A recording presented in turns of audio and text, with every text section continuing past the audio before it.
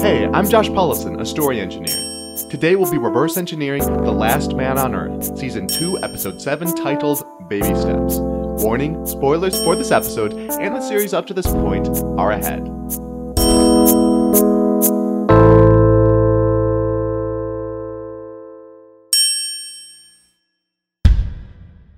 Today we're going to be talking about the Oversalesman. The Oversalesman is a character type we can use and is characterized by these traits. Always looking for a return on sales, they try really hard to get in everybody's good graces, they are very fake, and they focus on parts of the truth they like, or perhaps they throw out the truth entirely. Let's look at a little bit of this episode here. Oh, wow, that's a lot of chips. Did she say which kind she wanted? Do you think it matters? Well, what am I saying? Of course it matters. I don't know. What about these? Scoops, Todd? Really? She's not 4 years old. Come on, think. Oh, God. You know what? I'll just get them all. Except for Scoops. Friggin' shiz-diz. So what do you want? Nacho cheese, mission style, unsalted, extra salt? Do you have any scoops? Scoops, huh? You like scoops? They're my favorite. Oh. I don't have any scoops. Okay, well, these will work. Okay, well, next time you're gonna get scoops, okay? Yeah, I'm gonna go take my wine for a walk. Thanks, Tandy. You're welcome, Gail. I should be thanking you. God, just remember the Tandy Man can and will. So for context, earlier Gail had asked Phil to get her some tortilla chips, but the key here isn't necessarily the decision that he made as far as which chips to get her, but his attitude throughout the whole thing. This is kind of an innocuous example of something that gets really toxic throughout the series. Unlike Tandy, earlier Phil, in the first season, Tandy is no longer as toxic as he was then. He's still really problematic, but he's learned a lot, which is great, but he's still a big oversalesman.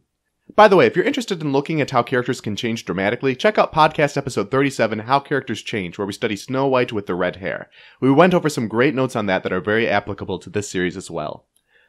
The Oversalesman is a type you can employ in your own works to get some of the following results, which we have seen throughout this series. Number 1, misinformation. The Oversalesman may be a liar or perhaps just sends out overblown or understated expectations. Either way, this results in a spread of misinformation. Number 2, mystery. Other people are uncertain or confused about the Oversalesman intentions and why they are doing what they are doing. Number 3, mistrust. This is sure to blow up in the Oversalesman's face eventually because they aren't being totally honest. Other people will begin to mistrust him or her. So let's say that you want a team of heroes to have misinformation spread throughout. You can have a toxic Oversalesman in their midst. The great thing about an Oversalesman is that due to these being core traits that they might not be able to get over, you can get rid of the Oversalesman easily if some of the other characters have good boundaries, which can actually unify the other characters in their own team further too. Or say you have a business shrouded in mystery in your story. An Oversalesman may help to create that mystery and make everyone, characters or audience, uncertain about what's really going on. Or maybe you have a nonprofit company in your story that oversells or focuses only on the good stuff. Other people are going to start to see through that and figure out that things aren't all rainbows and butterflies, and they're going to begin to mistrust the Oversalesman and perhaps the company as well. You can use an Oversalesman to get reasonable reactions out of logical people and help move the story overall forward. It's a type of liar who can be caught, but perhaps also has a chance to either A, be completely booted off, or B, come back and change because they really do want other people's good graces.